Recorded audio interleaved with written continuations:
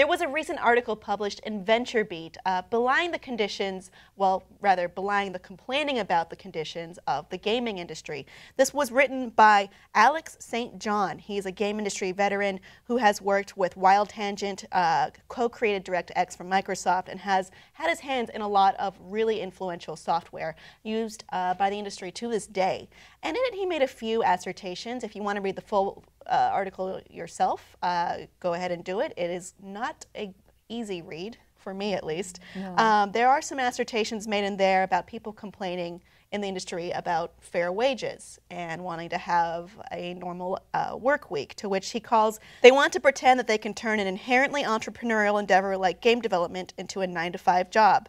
Many modern video game developers have embraced a culture of victimology and a bad attitude toward their chosen vocations. They complain that the long hours and personal sacrifices great games require are a consequence of poor management. Somehow these people have managed to adopt a wage slave attitude toward one of the most remarkable and privileged careers in the world. Well, he kind of belies the work of creating software in general, saying all you're doing is pushing a mouse, to which I say that is extremely unfortunate, especially for someone so involved with the industry.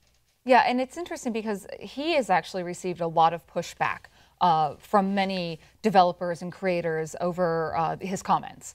He's upset quite a few of the status quo over this, and I reached out to a lot of my game dev friends before heading into today to just kind of, see what they thought about this. And, the overwhelming response was, yes, there is a huge issue with the crunch time, and it is something that they wish that the major companies would address, because everyone accepts the fact that yes, when it comes down to those last couple of weeks when you're about to ship that game, it is going to be hell. Going to be hell for everyone. Yeah, for everyone, and it's accepted. But when I found out that sometimes they're doing free overtime and not getting paid, that's a little crazy to me, because I'm like, whoa, guys, like I understand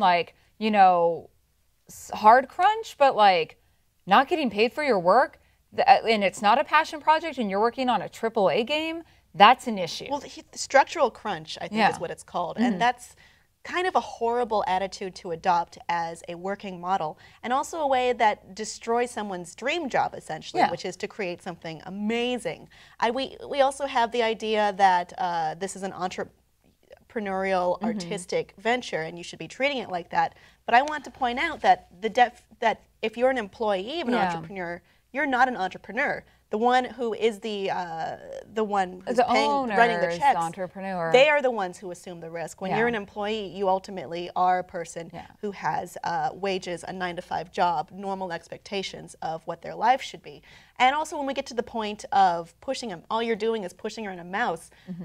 The physical act of pushing a mouse is the easiest part of this, but all of the work you do, all of the ideas, all of the different things that take a lot of steps to come up with, to implement, that is hard work. To describe it that way belittles, I think, anyone who works in an industry that involves writing or creating anything, designing anything. I mean, it's no different from my time in the hard news industry. I mean, listen, when you push yourself past these limits, any normal human limit, you lose out on relationships. You could, I was reading this great article by Eric Frieden about a Scandinavian developers, and they reference about how one guy almost lost his marriage, and that's not the first one. I have several friends who have broken up over their time in the game industry. You lose your sense of self. You have health issues. A lot of my dev friends have developed severe carpal tunnel because of the crunch times. And what I was hearing is the burnout. People are burning out at 35. You're not having these big long stay devs anymore because they're just not around. So think about that. That's another huge issue we're seeing in this industry, is that we don't have the Ken Levines like we do anymore. They're all burning out at such a young age because they're being pushed past their limitations. And that is an issue that people need to address. Now look at it on on a smaller scale, because in this article he says, oh, well, if you're really about passion projects, just go do your own indie project. Well, you will, and yes, you're going to put yourself through crunch time. You're going to put yourself through hell, but that's a little different when it's your own personal project that you want to see through.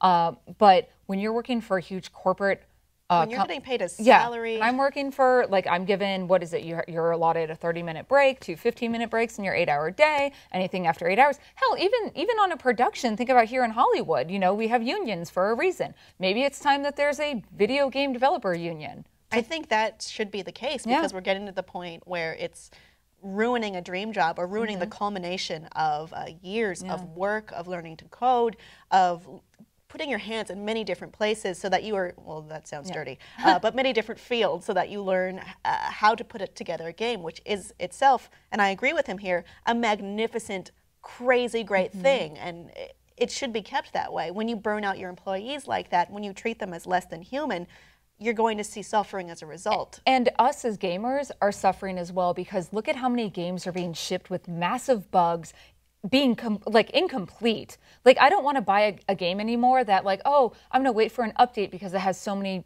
freaking failures. And you'll recall one of our favorite games of all time, Mass Effect.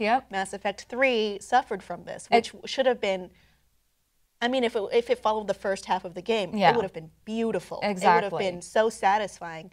But we had to wait until they eventually released an update that amended what they were forced to put out on the ship date. I would rather have a game be delayed, and I would rather have the team work on a game that they are proud of and happy than to force a ship date. Because I'm going to get a better product as a consumer, and they're going to get a better product all around. I mean, look, I equate this to the nursing industry, and that's in the Polygon article by Frieden, he does this as well. You know, nurses, when they work past overtime, will after 40 hours, will start to have failures in their jobs. They will poke people too hard. They will screw up medication. They will endanger themselves and the lives of their patients. Obviously, video games are not a life and death situation, but anyone pushed past their limits is going to make mistakes. We're seeing this in the video game industry as a whole, so I think it's time that we address this and make a change for the people out there creating these amazing products that we love and for those of us spending millions of dollars each year on these games. All right. Well, very well put. When developers suffer, I think anyone connected to the industry suffers. Audience, do you think that creating games is tantamount to creating art, or does it need to be treated like any other creative industry? Let us know what you think below in the comments, and please like and subscribe for more.